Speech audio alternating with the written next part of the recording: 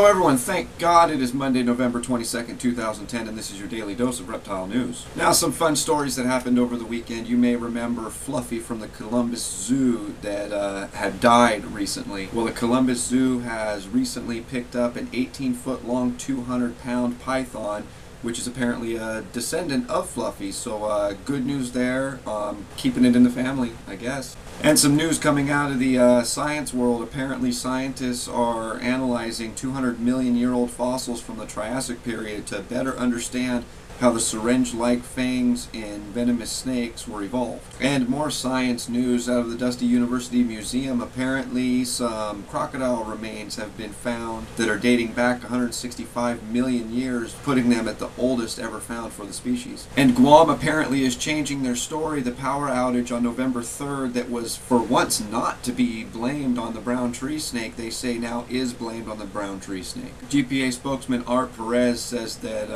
I guess the report shows that there were brown tree snakes crawling along the lines. Perez also states that it is very common in Guam for power outages to be caused by these invasive snakes. And last but not least, it's not necessarily news, but it's in the reptile world, and it's freaking awesome. If you guys, I gotta mention it, if you guys didn't listen to Urban Jungles Radio on Friday, go listen to the podcast. They called up Jay from Prehistoric Pets and pretty much just grilled his ass on some of the videos and some of the stuff that they're doing and putting out to the public. It was just awesome. I listened to it.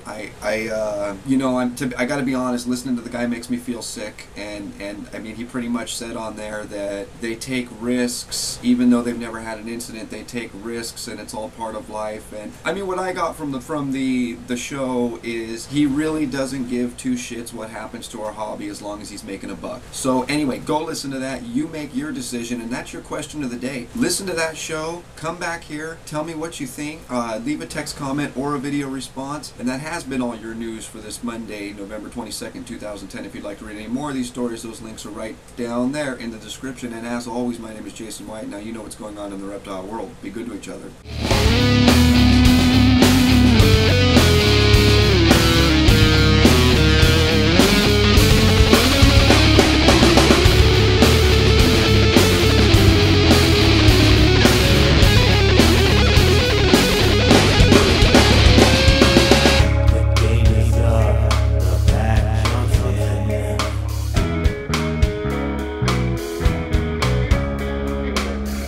Feel their teeth puncture your skin.